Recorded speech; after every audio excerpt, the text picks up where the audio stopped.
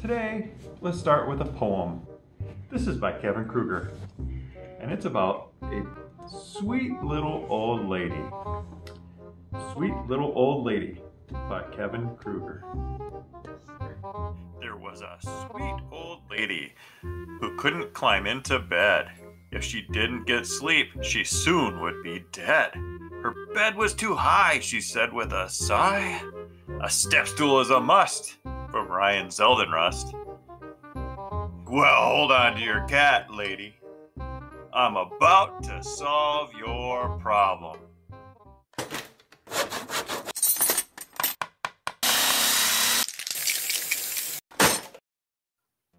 Well, let's get started on this stool. Here we go, milling up some rough lumber. Now, if I would have been smart, I would have designed this first and been going to the big box store to get 2 boards that I could cut up with 10 cuts to make this board. I will have plans on my Etsy store for $4 or $5 that you can go there and buy those, and it'll have the cut list on the 2 easy boards. Not all this milling, so it did take me a while, but I know now. But here I am just milling this lumber up, getting it ready.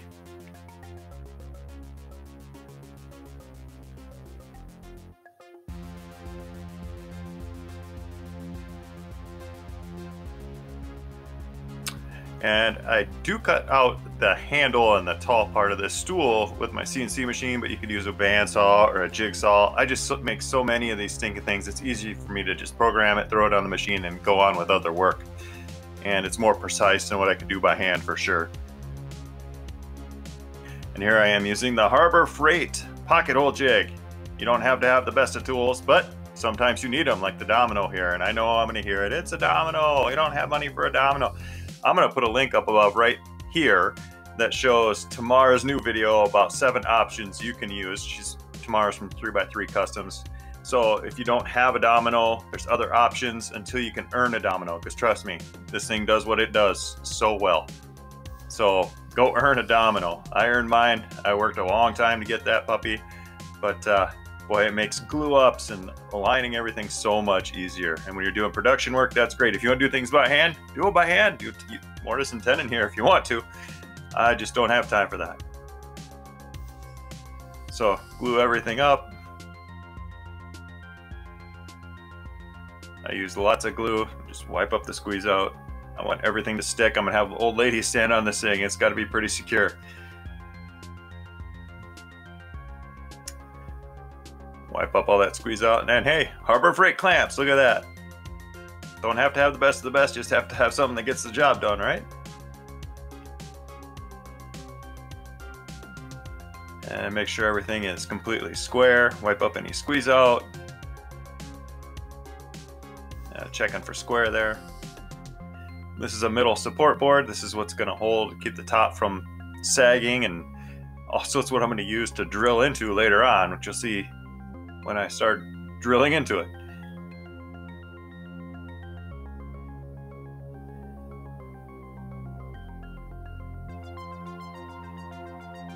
And put a little round over on everything. You don't want to stub a toe on a sharp corner. That would hurt.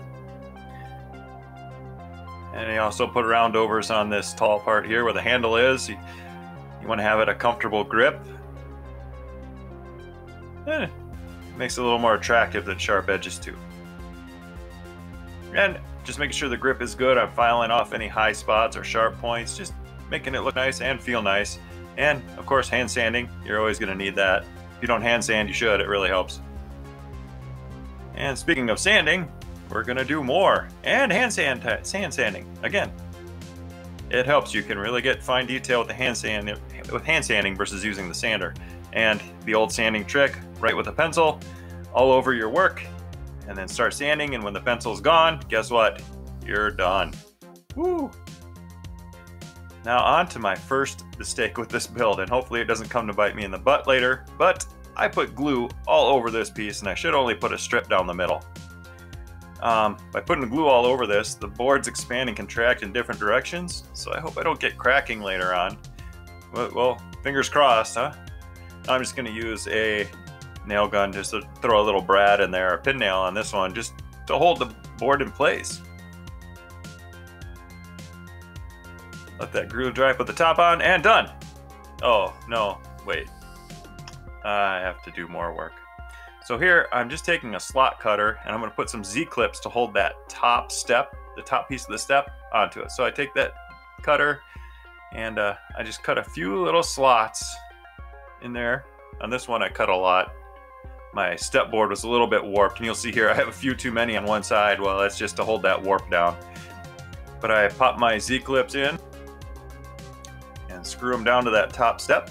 Holds it in place. Allows for expansion and contraction.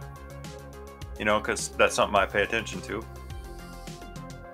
Like when I put all the glue all over. Alright, here's some mineral spirits. I'm just going to clean this puppy up. Get rid of a bunch of the excess sawdust that's on there. And sometimes I like to do it just to see what it's going to look like. And look at that grain pop on that part. That's crazy. Looks great. Here I'm just using a 1/2" Forstner bit because I'm going to drill holes through this into that support that I had pocket holed in underneath, and pilot hole right there. Here's a little trick, a little dry lube. When you have a really long screw you got to put there, put a little dry lube on it. These are 4" screws. And it will help it glide so much easier into the wood. Watch, it just goes right through. Not a problem at all. Do it with the second one. And then after this, we're going to end up cutting some plugs to put in there.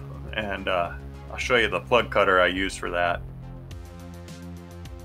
This is I think it's a Montana plug cutter. It's a 1/2" plug cutter. It's a pretty big one. It gets pretty beefy, so you got to be careful when you're drilling with it, so it doesn't catch on the wood and spin the wood. But I take a little scratch awl, I pop a little hole to guide that plug cutter into the wood, and it's a piece of poplar just like this stool is made from. Press down, take the scratch awl, pop that plug right out of there. This thing is great. You can make your own plugs. You can use whatever grain to get it to match. So I tried to match the grain as best I could. And now I'm just getting a piece of cardboard because my flush trim saw just seems to leave scratches, or I'm just not good using it. But I super glue that plug in there. Pop this piece of cardboard right over the top of the plug, and I saw it off. It's not completely flush, but that's why we have sandpaper and chisels. So I got that in there. You're wondering, how are you going to get that glued in? Well, I'm going to get a little sawdust going there. And now I'm going to just sand and sand and sand, get it a little closer to level, and then I'm going to put a whole bunch of wood glue right around where any of the gaps are. It was a pretty tight fit, but there were still gaps, and I just sand. Fills in all those gaps. When the glue dries, you'd never know. Chisel just to get it a little more even because it was a little rough. It was almost dome shaped on those, so I wanted to cut them flush. And a little more sanding, a little more glue just to fix where I messed up. And then we'll fill in all the little brad holes with some glue too. And sand over those. It's just easy filler there.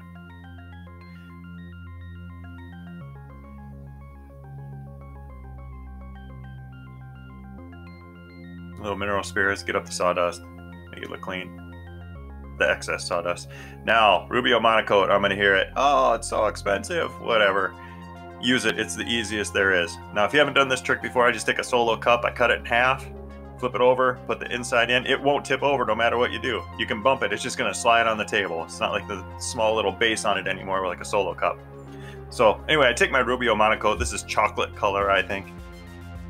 And I'm gonna mix it. There's part A, part B.